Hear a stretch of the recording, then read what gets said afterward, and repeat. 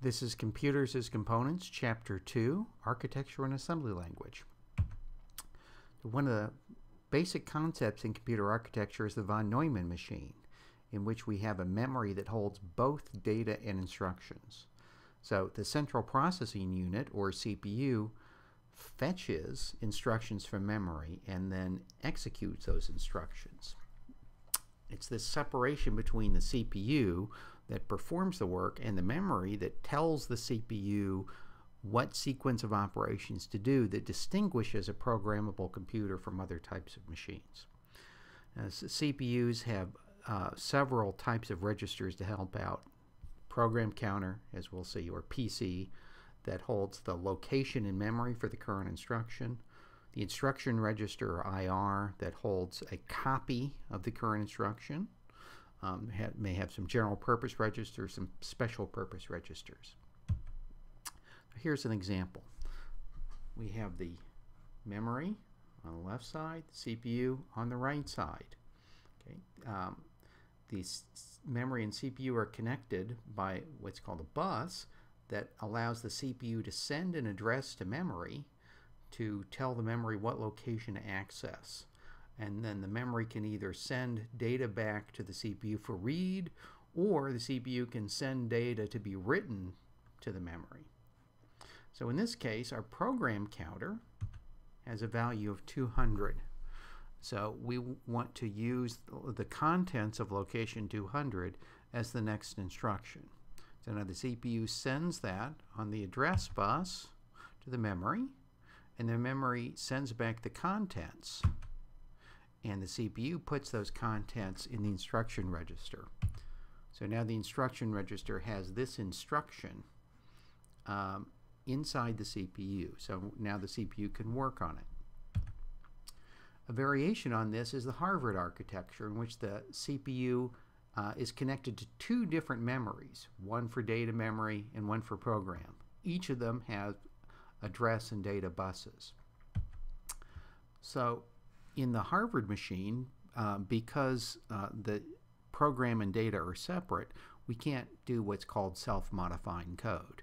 That is, a von Neumann machine can write to a location any kind of data at once and then set the program counter to that location, read that data back in, and execute it. In a Harvard architecture, the data and program are separate.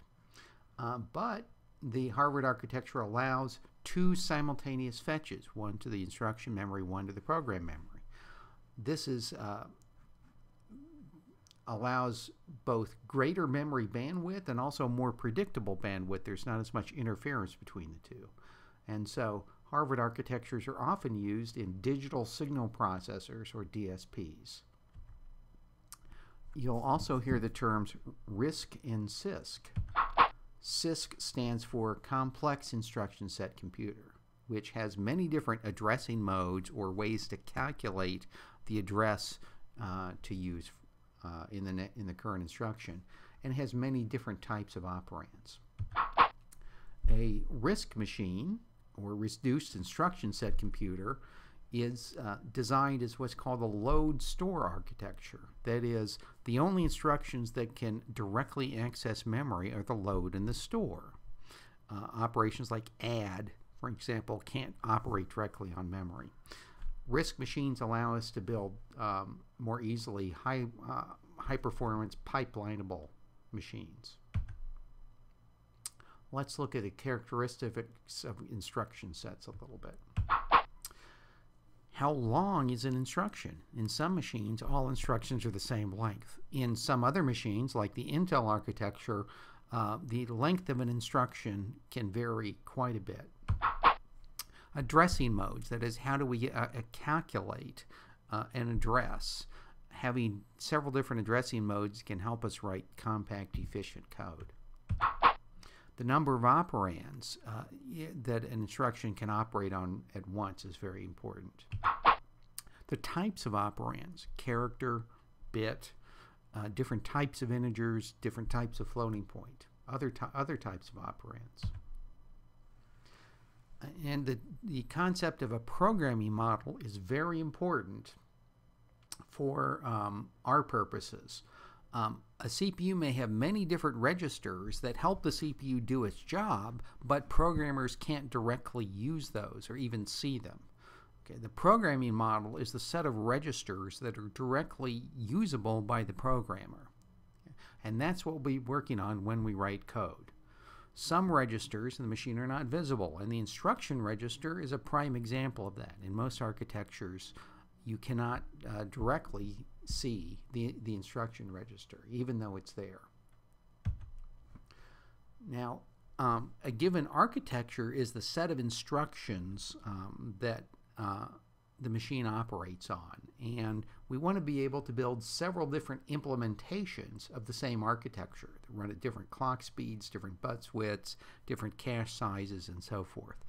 That gives us some choice in the cost-performance trade-offs of the CPU without having to rewrite our code all the time. Now, the instructions in memory are sequences of bits, which is a little too low level. So we often abstract that out a little bit as assembly language, which is a textual form of instructions. Generally speaking, assembly language is one-to-one with instructions. That is, one line of assembly language corresponds to one instruction. There are a few exceptions to that. We use labels in an instruction to give a name to a location.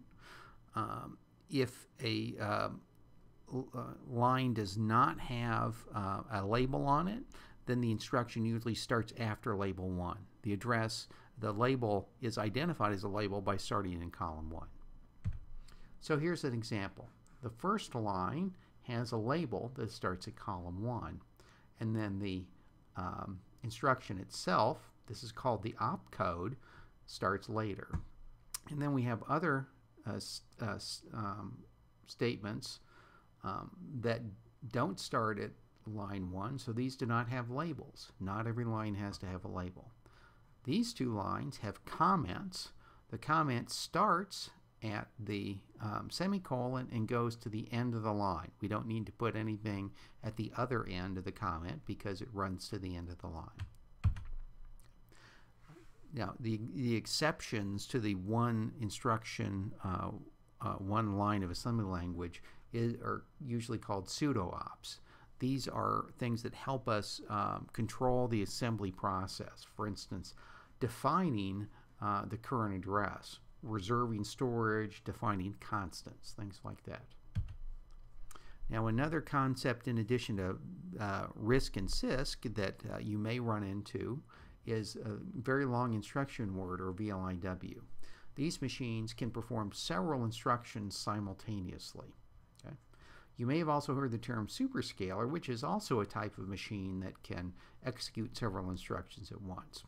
The difference is that in the VLIW machine, the programmer or the compiler determines which set of instructions can run together.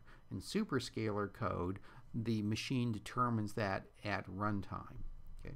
So you may hear the term packet for VLIW machines, which is a set of instructions to be executed in parallel. How do we know it can be executed in parallel? Well, we can look at, for example, data dependencies. So here we have two plus operations. The result of this plus operation feeds to the next plus operation.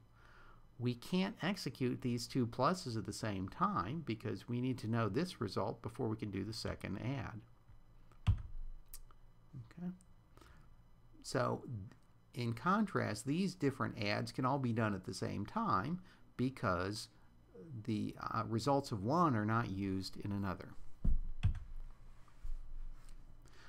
VLIW is in fact used a lot in embedded computing systems, particularly high-performance embedded computing systems.